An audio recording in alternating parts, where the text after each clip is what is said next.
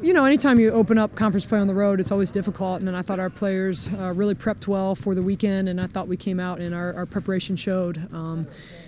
We battled hard. You know, both games we started a little slow in our first quarter, but we came out and played really great second quarters, which I think set the tone for us the rest of the game. That's a great question.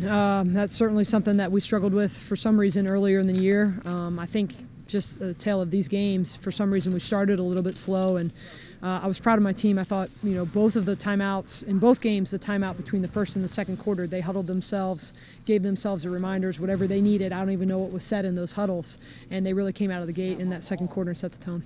Well, you're exactly right. They're picked the best, you know, first in the league for a reason. They're a great team. They're very well coached. Have some really great pieces.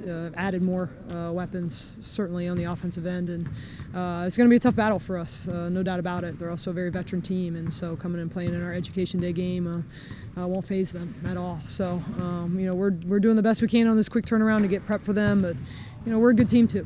And you know, I think when you have two teams that are battling and playing well, obviously X and O's are going to be important. Game prep's going to be important, but a lot of it's going to come down to want to and who wants this game over the course of 40 minutes. Well, I think, you know, our Education Day game here at Charlotte is done very, very well, and it's, you know, it's about a basketball game in some ways, but it's really not. It's about how we can give back to our community, and you know, we make it a whole program. It's not just about, hey kids, come watch us play. We talk to them about the opportunity to go to college and what they need to do and how they need to develop and different ways to better their lives. And so that's why it's about more than basketball, and that's why I love how we do it here at Charlotte. And you know, and I'm just thankful for, you know, our marketing and our administration and everybody that puts so much into it. Well, it's always fun, certainly, to have that support in here, and you know, to give those kids an opportunity to see a college basketball game, and it certainly helps. But again, you know, when you play a team of Western's caliber, I'm not sure how much advantage that's going to be at this point, but I'm looking forward to the opportunity.